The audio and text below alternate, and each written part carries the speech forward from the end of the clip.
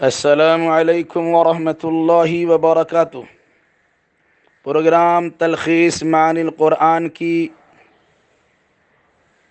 65ویں نشست میں آپ کا خیر مقدم ہے۔ آج کے اس نشست میں سورۃ القمر سورہ نمبر 54 کا خلاصہ پیش خدمت ہوگا۔ سورۃ القمر مکیہ، وجہ تسمیہ موجودہ شق القمر، چاند کا پھٹ جانا۔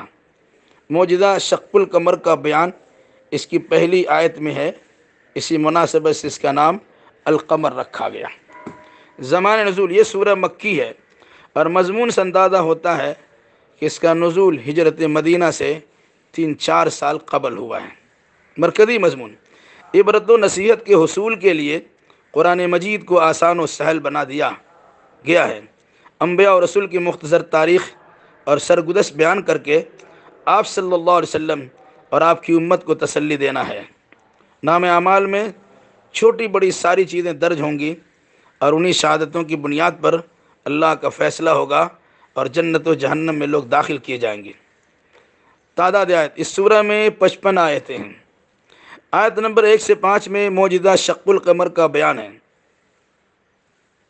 ساتھ ہی منکرین حق و رسالت کے نڈر ہو جانے کا تذکرہ ہے کہ چاند کو 2 ٹکڑا ہوتا ہوا دیکھ کر بھی ایمان لانے کو تیار نہیں، بلکہ نشانیوں کو جادو و سحر کہہ کر انکار کر دیتے ہیں۔ صحیح اور تاریخی واقعات کی سماعت کے باوجود خواہش پرستی سے دوچار ہو کر حقیقت کو تسلیم کرنے کو روادار نہیں ہیں۔ موجودہ شق القمر کا ہے مدینے سے عیاں، موجودہ شق القمر کا ہے مدینہ سے عیاں، مہ نے شق ہو کر لیا ہے دین کو آغوش میں۔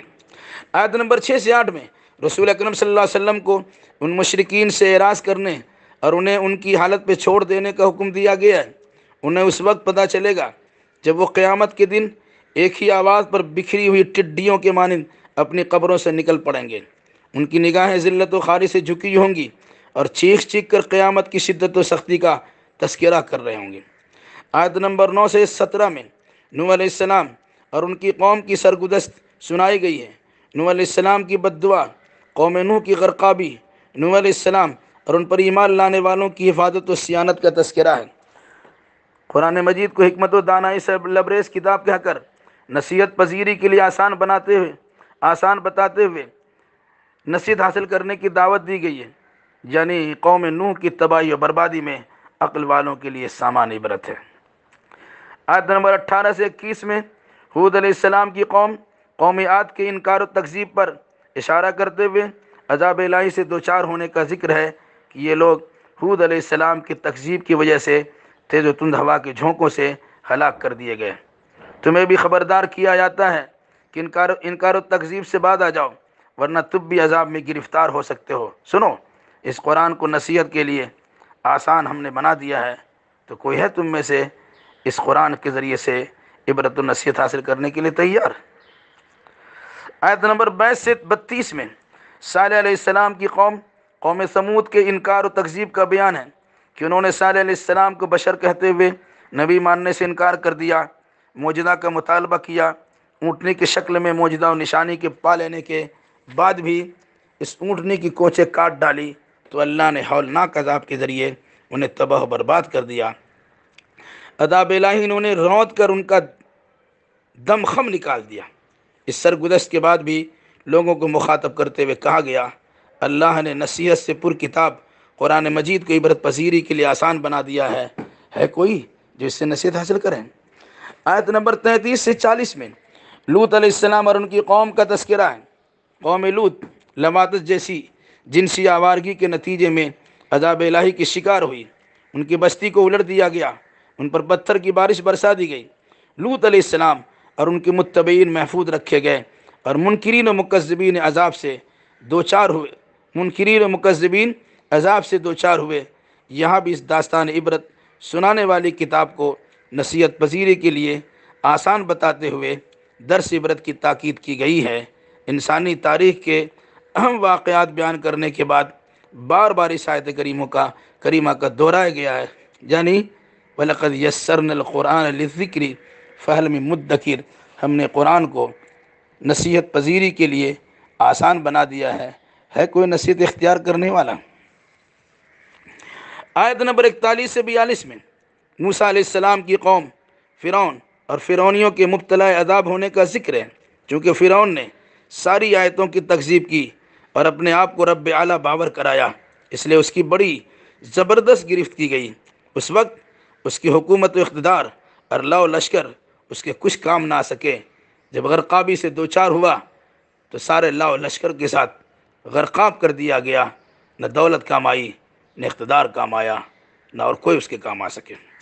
آیت نمبر 43 سے 53 میں زمانہ نزول، زمانہ رسالت کے کفار مشرکین کو مخاطب کرتے ہوئے خبردار کیا گیا، کیا تم لوگ ان قوموں سے بہتر ہو؟ یا تمہارے پاس کوئی آسمانی صحیفہ موجود ہے جس میں یہ تحریر ہو کہ تم کو عذاب نہ دیا جائے گا؟ یا تم لوگ اللہ کے عذاب یا اللہ کے لشکر کا مقابلہ کر لو گے؟ سن لو، تم شکست خوردہ ہو جاؤ گے، پیٹ پھیر کر بھاگنے پر مجبور ہو جاؤ گے، اور اصل معاملہ تو قیامت ہی کا ہے۔ مجرمانہ ذہنیت سے باز آ جاؤ، ورنہ منہ کے بل جہنم میں گرو گے، کیونکہ ہم نے ہر ایک چیز کی تقدیر مقرر کر رکھی ہے، ہمارا فیصلہ یک بارگی ہوتا ہے۔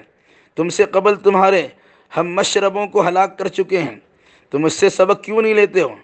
ہر ایک چیز کا ریکارڈ ہے، ہر چھوٹی بڑی بات ضبط تحریر میں ہے، اسی کی روشنی میں فیصلہ کیا جائے گا۔ اگر اپنا بھلا چاہتے ہو تو گزشتہ قوموں کی تاریخ سے عبرت و نصیحت حاصل کرو اور اپنی اصلاح کرو، اپنے آپ کو سدھار لو، ورنہ پھر اللہ کے عذاب سے تم بھی بچ نہیں سکتے ہو۔